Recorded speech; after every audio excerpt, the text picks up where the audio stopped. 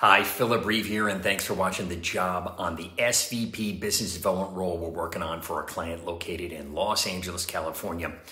The job can be remote. The company is a market research supplier who's been in business for 14 years with about 150 employees. The focus of the company is in entertainment and media. Their client base includes major studios, networks, streaming platforms, production companies, technology companies, lifestyle brands, advertisers, and more.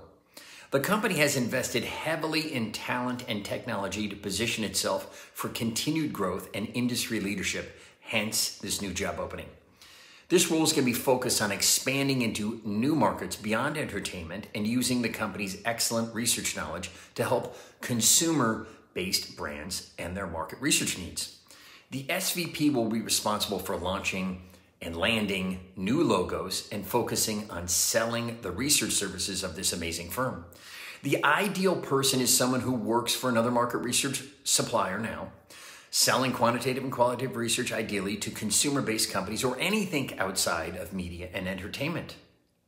The beauty of this role is not the traditional seller-doer role. This is just selling. So if you enjoy working with clients and having a team to hand off the work to so you can focus on bringing in new clients, this really is ideal. They do not have anyone else in sales currently, so this position has the opportunity to eventually form a sales team as they see fit, and there are no restrictions on the clients you can go after.